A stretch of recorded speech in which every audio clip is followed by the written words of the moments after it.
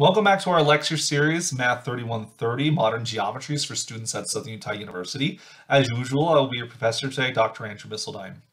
So in previous lectures, we began our discussion talking about Hilbert's axioms of Euclidean geometry. Hilbert put his axioms into several families of geometric axioms, and we're going to study those families individually, stacking them on top of each other. So the first family of axioms that we talked about due to Hilbert were the so-called incidence axioms. So this was line determination, point existence, non-collinearity, and secant-c. For which any geometry that satisfied those four axioms, we called it an incidence geometry. And the next family of axioms are known as the Betweenness Axioms, or sometimes they're called the order axioms. The word order will make more sense in the future. We'll introduce the four Betweenness axioms in this video. But remember how the axiomatic method works. The first step is we're going to look at undefined terms. So we introduce terms that don't necessarily have definitions, all right? Undefined terms. From there, we then introduce things like definitions. These are things that we then can define using these undefined terms. Step 3 is then you rewrite the axioms, and then step 4 is we then do the theorems. For which, while we spend most of our time proving the theorems, it's important that we do all of these steps right here. So actually, before we introduce a new undefined term that has to do with the Betweenness axioms, I actually want to introduce a definition that really is a definition of incidence geometry. This doesn't need any betweenness notion here, but we haven't really needed it up to this point, and it's similar to some definitions of betweenness terms that we're going to introduce in just a moment. So we're going to make this definition right now, and then we'll go through our steps here. So again, this is a definition for incidence geometry here. So let A and B be 2 points inside of an incidence geometry. The line determination axiom guarantees there exists a unique line that contains A and B. We are going to denote that line as AB with a line symbol on top of it. So you have this double arrow going on here. If you're trying to do this in LaTeX, oh boy, what was the command for that? Something like / left right arrow. I think it's something like that. If I'm wrong, I'll correct it in the comments below. But something like that should then give you that symbol in LaTeX if you wanted to type that thing up. But the idea is this is then going to determine this is the symbol for the line that's uniquely determined by the points A and B. Okay, so we're specifically saying the line that's determined by A and B. So instead of having to give all the lines names all the time, like this is L1, this is L2, this is L3, we can just refer to the line by the points determined by that's given by line determination. All right, so that gave us one more definition for the incidence axioms. What about the betweenness axioms now? Well, what's the undefined term that we're going to introduce now? Well, this is the idea of betweenness. What does it mean to be between points, right? So naively, we're trying to express a sort of a local behavior. We have 3 points, and it actually forms a trinary relationship between them. So if you have 3 points A, B, and C that are distinct, we say that B is between A and B, and we'll denote this as A-B-C. So this is, like I said, a trinary relationship we call betweenness. So B is between A and C. What does that mean? Well, it's an undefined term. We don't say what it means. We interpret what it means. We'll do that some other time. All right. We will provide axioms, which essentially are definitions of the undefined terms, because it does put criteria on what those undefined terms have to do. But right now we're working on, we have our undefined term. So that's what it means to be between. So B is between A and C. Now let's go on to some definitions. So betweenness naturally gives us a trinary relationship. So A-B-C. We can then turn this into a four-ary relationship, so a relationship on 4 points. So we can write A-B-C-D. What does that mean? It actually means 4 statements about betweenness. So if you have A-B-C-D, that means A-B-C, so that is B is between A and C. It's going to mean A-B-D, so B is between A and D, right? It's going to mean A-C-D, so C is between A and D. And then likewise, we're going to have B-C-D, which means that C is between B and D. Now, when I say these things out loud, these things can get a little bit hard to hear sometimes because letters B, C, D all rhyme with each other. So if I ever go to like military alphabet, so like Alpha, Bravo, Charlie, Delta, just be aware that the word like Charlie starts with a C, so Charlie is C, but it doesn't rhyme with anything else. D, Delta starts with a D, Bravo starts with a B. The idea of this phonetic alphabet, excuse me, military alphabet, is just that when I say the word, the first sound is the letter I'm giving a name to, but it's to avoid confusion when you say, did you say B or D there? If I ever say Bravo or Delta, that's what's going on there. So if we have a for relationship of betweenness, it really means these three relationships all together. So that's the definition of this symbol right here. And so using notions of betweenness, we can generalize the idea of the line determined by A and B. So that's why we delayed its definition until just right now. We can introduce the idea of a line segment. So if we have 2 points, A and B, which have a notion of betweenness defined, right? Then we can define the segment AB. So notice here we have just a line on top. With LaTeX, this will just be over line A and B, like so. This is defined to be the set of all points that are either A, B, or are between A and B. Okay? So we take this segment here, we're going to take all the points C that are between A and B, and then we include A and B itself. So it's like an interval, right? We have the endpoints A and B, but we also have everything between A and B.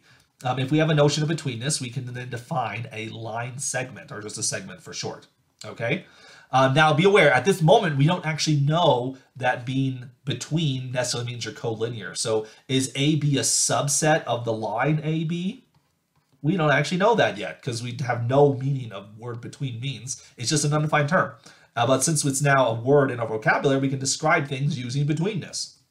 Related to the idea of a segment, we also have the idea of array. What is array? Array is going to be defined to be the set where it includes the line segment AB, but we also union with it everything that extends it. What do I mean by extension here? So we're going to look for all points C such that B is between A and this new point C, like so. And so this set called the array, for which again, this will be in LaTeX if you care about these things. This should be \right arrow AB, something like this. The direction does matter in this situation because while we get the symbol AB, which we'll find in a little bit, that actually doesn't matter, the direction. I'm getting a little ahead of myself here, of course. But are we going from A to B to C? Are we going from B to A to C? That could give you a different thing, so the arrays matter in that situation. All right, so one more bit of vocabulary before we then provide the betweenness axioms here. We define the idea of same side of a line. So we say that 2 points that are not on a line L are on the same side if the segment AB doesn't intersect the line. Because after all, a line, because of incidence geometry, can be identified with the points on that line. The points on a line characterize the line in incidence geometry. And the segment AB is also a set of points. So what's the intersection of this? If the intersection's empty, then we say AB are on the same side of the line. If the intersection is not empty, then we claim they're on opposite sides of the line. And the intuition behind this is the following. We have our line, and we have 2 points. If A and B are on the same side of the line, then the line segment doesn't intersect. But if they're on different sides of the line segment does intersect it. So with this now taken care of, let's proceed to talk about the 4 betweenness axioms. So just like incidence, there's going to be 4 betweenness axioms given by Hilbert. The first, and we're going to give them names. These are not standard names. These are names created just by myself for the use of this lecture series as we talk about these things. Because if I give them names like B1, B2, B3, B4, we'll never remember what they are. But if we give them names that basically sound like what they are supposed to be, then we're in a situation where we can actually remember them, recall them, we can talk about them amongst ourselves. As I refer to them in future videos, you'll know exactly what I'm talking about. So the first axiom is called the collinearity and symmetrization axiom, which I'll typically call it collinearity for short. This, of course, should not be confused with the non-collinearity the non-collinearity axiom for incidence geometry. That one said that not all points live on the same line. With regard to the betweenness axiom, collinearity means that if A dash B dash C, that is if B is between A and C, that means the points A, B, C are collinear. So this axiom actually guarantees that the betweenness relation implies the points are collinear. They're on the same line. Therefore, the line determined by AB is equal to the line determined by AC, which is then determined by the line Bravo Charlie, like so. So those are all the same lines because they're collinear.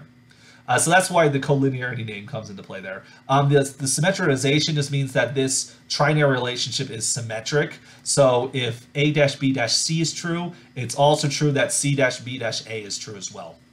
And so collinearity gives you that if you have a betweenness relationship, you have its reverse betweenness relation is also true, and these 3 points are collinear with each other. Okay. Axiom 2. This is going to be one of the most important axioms. It's hard to classify who's the most important in situations. Because we use this one all the time, B1, but it's so fluid that we don't even mention it most of the time. Extension is a very important axiom as well. The extension axiom tells us the following, that if you have 2 points A and B that are on the same line, so they're on the same line here, which we'll call it L, then extension gives us that there exists a third point C on the line L such that A dash B dash C holds. So you have B is between A and C. So the idea is if you have your line with the points A on it, B on it, there's always another point down the road that extends it. But if you apply an induction argument here, so by A and B, we could extend it to get C. If you took A and C, you could extend that to get D. If you used another point to get E, and you can keep on going by induction, the extension axiom can be used over and over and over again, which actually tells that if you have the extension axiom, your geometry actually must be infinite. If you have extension, then all lines contain at least countably many points by induction. And therefore, you have a non-finite geometry, aka it's an infinite geometry. So the finite geometries we explored before, which were really cool incidence geometries, we're going to have to leave those behind as we talk about the extension axiom, as we talk about betweenness axioms. There is no way of having a finite geometry which satisfies the extension axiom. Axiom B3 is going to be known as trichotomy, which says that if you have 3 collinear points, they're distinct. So you have A, B, C. These are 3 collinear points. Then one and only one of the 3 betweenness relationships has to happen. So I want you to compare this to the first axiom. The first axiom says if you have a betweenness relation, then they have to be collinear. Trichotomy says that if you have 3 collinear points, then they're between each other, and it's one or the other. You have A dash B dash C, that's one, or you could have A dash C dash B, something like that. Or you have something like, so B was between A and C, C is between A or B, or you have that A is between B and C, like so. And because of symmetrization, these things can be flipped around. So the idea here is that either B is between A and C, C is between A and B, or A is between B and C. One of those things happens when you have 3 collinear points. And then the last one, this was kind of the hardest one to understand, but it's very important here, is Pasch's axiom. We have 3 distinct points, A, B, and C. If we're going to let L be a line that's not containing A, B, and C, if L does intersect the segment AB, then it has to intersect the segment AC or BC, but it doesn't intersect both of them. So what do we mean by this? So the idea is, the way we want to think about it is we have like a triangle whose vertices are A, B, and C, like so. And we have a line that doesn't contain any of these 3 points, so it doesn't contain A, B, or C. So if our line L intersects, let's see, with my notations intersect AB. If L intersects AB, the segment, so it intersects some point between A and B, then it's going to have to either intersect AC or it's going to have to intersect BC, but it won't intersect both of them. So intuitively, Pasch's axiom says if a line goes into a triangle through one side, then it must come out through another side. And so Pasch's axiom is very important because it allows us guaranteed intersections. So if a line intersects one line segment, then we do have some guarantee that it'll intersect another line segment. And we're going to use Pasch's axiom a lot, even though it might not seem very obvious, but the idea is there's an intersection. If there's an intersection between these 2 points, then there's going to be an intersection between 2 other points as well. And so with that, we then can define the notion of a ordered geometry. We say that an incidence geometry which satisfies the 4 betweenness axioms we just listed on the screen, we call this an ordered geometry. The word order will make more sense in a future lecture, so we're going to stick around with it just for right now.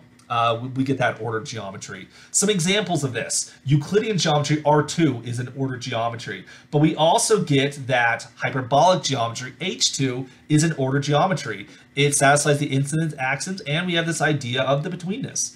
The real projective plane is not an ordered geometry. It does satisfy the incidence axioms, but we don't have order going on here because we don't have betweenness. So if you think of like the hemisphere model for the real projective plane, something like this. Imagine we have a line which would look something like this, and you have this wraparound feature, right? Like so. What if we take 3 points on that line? Who is between who? It's like we call this point A, B, and C. Who's between who? Is it A dash B dash C? Well, it kind of seems like it because like, oh, I take the line segment and you can connect A to C there. But it could also be something like the following. Is C between A and B? Because after all, I could take this line segment like so, and that would seem to suggest that we have B dash C dash A. So maybe C is between them, but maybe A is between them, right?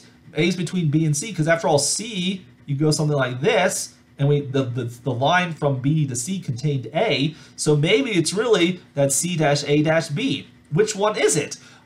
It turns out that we really can't decide in the projective model. The same problem happens in spherical geometry as well, which admittedly spherical geometry is not an incidence geometry, but it doesn't satisfy the betweenness axioms either because trichotomy is violated in this situation, axiom B3. So when we study projective and elliptic geometries in the future, we're going to have to be more careful that while we are able to fix the incidence axioms from spherical geometry didn't satisfy the elliptic parallel, it didn't satisfy line determination, it did satisfy elliptic parallel postulate. We could fix spherical geometry by going to the real projective plane. So now we have a projective geometry, but projective geometries, elliptic geometries are not going to satisfy trichotomy. They have issues with betweenness. So that's something we have to deal with in the future.